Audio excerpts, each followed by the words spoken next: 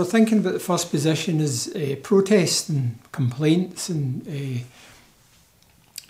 creating some noise about the situation, and which is fine, but people find it difficult to go into the second position, which is the kind of about finding common ground and kind of sharing ideas and thinking about how you can build a movement to actually do something about your concerns. And then there's the third position, whereas you're kind of developing ideas with the notion about putting something in place of the thing that you're trying to get rid of, i.e. capitalism. Because you can't fight from a position of just complaining about something that's wrong. You have to have something to put in its place. And you have to build the credibility and the amount of people you'll need to do that. So you have to find common ground, and you have to think about coalitions and how you're going to work with each other. Otherwise, you just become a lot of people complaining.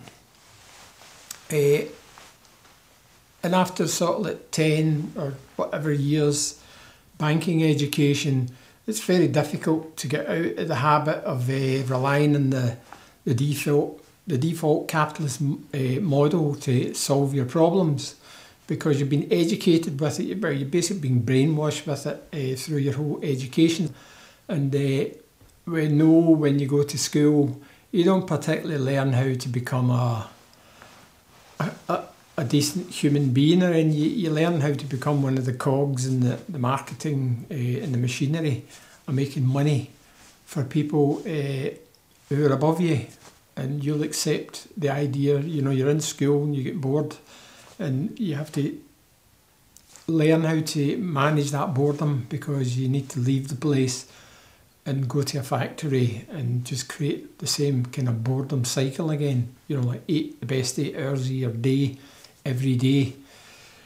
And possibly you'll get a mortgage, and you'll look forward to these ideas about having a place to stay, which is going to cost you a lot of money nowadays, and mortgage being, till death, and gauging how much you're worth till you die in terms of buying a house and different things like that.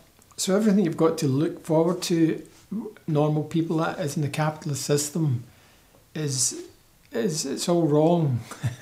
It's not made for human beings, it's made for machines and people that will do the bidding of the administrators of that machine.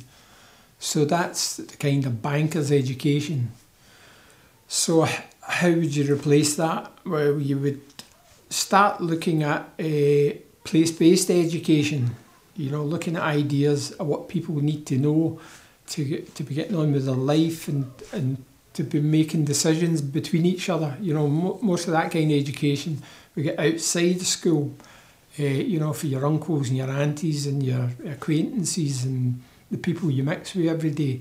That's where your real education comes. Well, the kind of education you need for living a life, rather than being subservient to a boss in a factory and working all your days for a pension or whatever it is.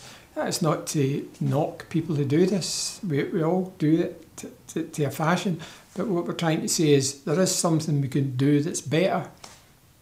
And but it also has to start in that basic idea about what we need to learn, rather than what people are telling us that we should know. Unless we can create a social base where people feel confident and a bit secure about what they're doing in life, and because they're getting bombarded with debt and rent and consumerism and all these kind of things. So people are never in any shape to look forward to the next idea or to even understand what's happening at the present, because their time is taken up with this notion of survival, everyday survival.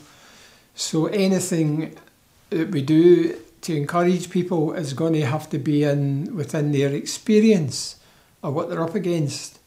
So it's in-depth community work and talking to people and finding out what their issues are and how we can best help them to articulate these issues, to build that kind of social base, solidarity and security for looking at the bigger aspects of life, like global warming.